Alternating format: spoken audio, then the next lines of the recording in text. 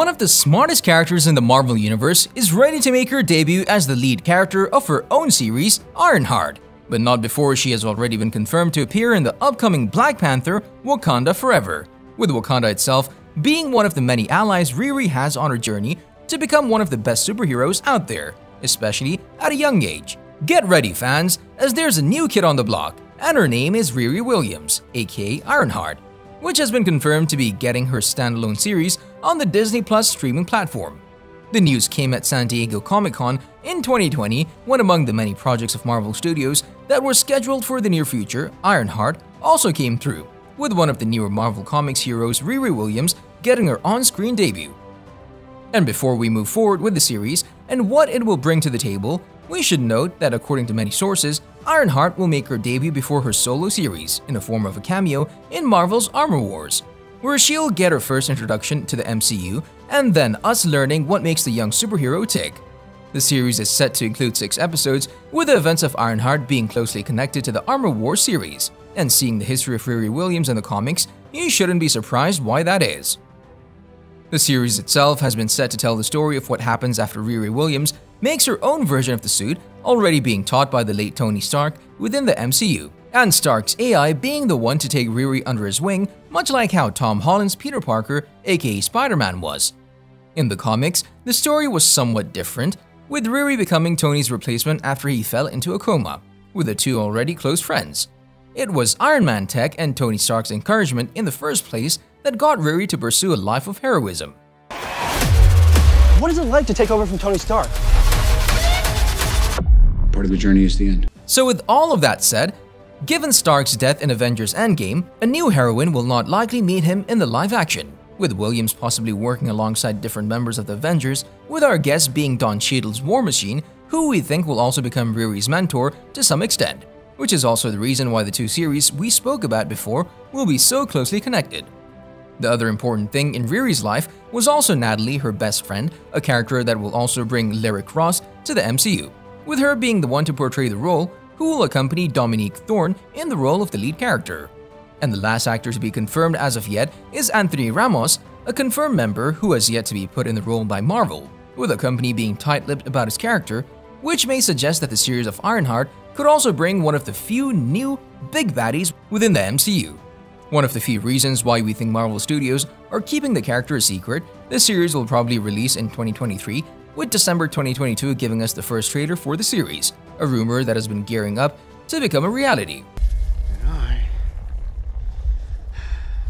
am Iron Man. This brings us to the next topic. December 2022 is also very close to the release of Black Panther: Wakanda Forever, which is yet another project in which we might see Ironheart make her debut, with her having somewhat of a big impact on the MCU's events to come. An adaptation of a story in the Marvel Comics where Shuri actually meets with Riri joining forces to take down the Ten Rings organization. However, the two geniuses struggle to see eye to eye, with the high intelligence levels playing a huge role in the entire conflict. And with knowing how Shuri in the MCU is, we're not at all surprised if we see the duo in action, with both young guns seeing the bigger and growing as people. The character is fairly new to the Marvel Universe, with her debut coming in 2015. However, the action started right away as Riri was able to start her crime-fighting career at a very young age.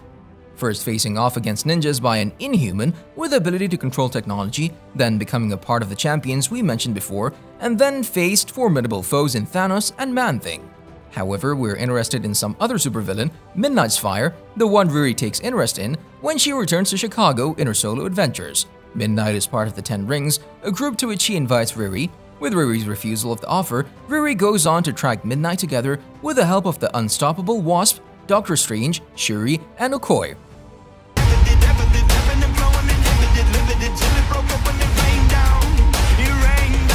Outside of the die-hard Marvel fans, there's a new amazing age to be a fan of comics and meet all the newer Marvel Comics heroes. And among this new age of Marvel Comics, Miles Morales and Kamala Khan are just part of the newer generation of superheroes. One of the good things Marvel does is to present a new character that proudly carries out the names of their predecessors.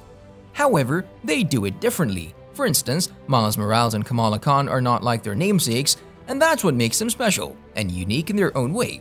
Which is also the case for Riri Williams, aka Ironheart, which took over as Iron Man in the Marvel Comics.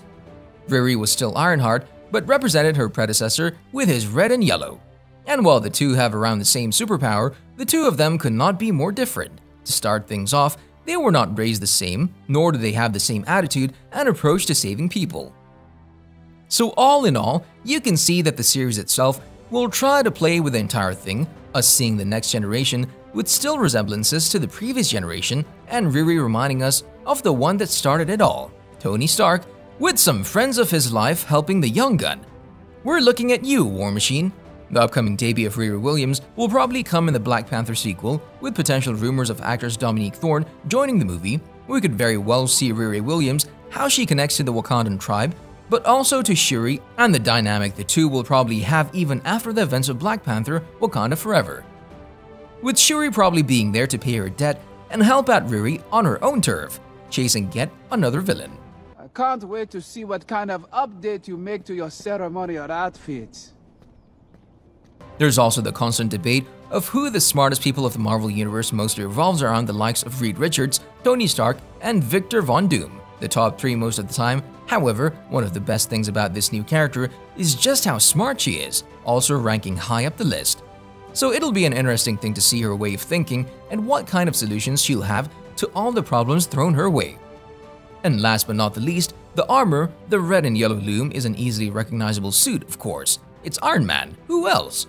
And although Riri's Ironheart look was based on Tony's Iron Man suit as the comics were getting released, the armor also evolved into her own, with her new colors including black, yellow, and pink, with the suit itself looking very differently on the outside as well. A minor but recognizable change is the chest beam, which is above Riri's heart, slightly altered to Iron Man's, a noticeable difference for sure.